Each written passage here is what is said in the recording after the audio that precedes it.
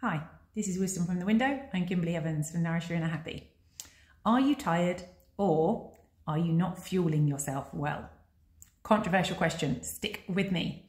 So although I am not a food coach anymore, this is really important because it helps you understand how you are coping with the day, coping with your stress levels, coping with your energy and your production.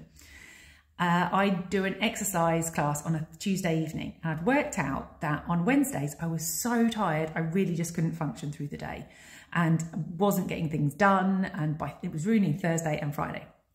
And I worked out that it was because I wasn't eating properly on the Tuesday or the Wednesday.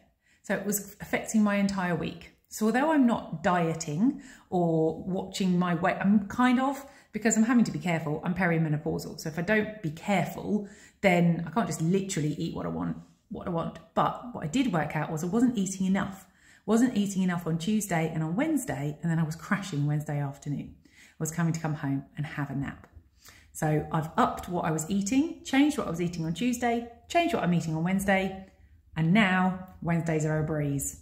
So have a think, have a look, have a very close look at what you're eating and when, and how does that affect your week and how you go about your week and your ability to cope with stress, your ability to cope with workload, and your ability to be happy. This is Kimberly Evans from Nourish Your Inner Happy. Bye.